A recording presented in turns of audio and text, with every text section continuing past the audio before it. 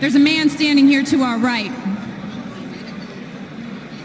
Former two-division champion, Danny Garcia in the house.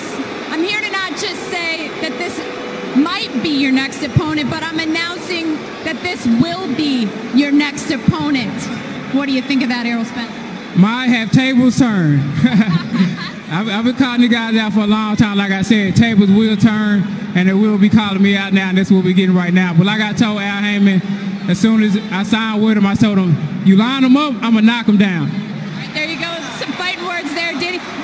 What did you see in this fight, and what do you have to say in response to that? It was a tough, rugged fight, like I said it would be. But he's the top dog, and I want the top spot. So I'm here to tell Errol Spence, I want you next, baby. Let's get it on. Was there anything that you saw in this fight that surprised you about Errol Spence Jr.? It was a tough, rugged fight like I said it would be. It was a 50-50 fight. It was a split decision victory. Shawn Porter's a hard fighter to look good against.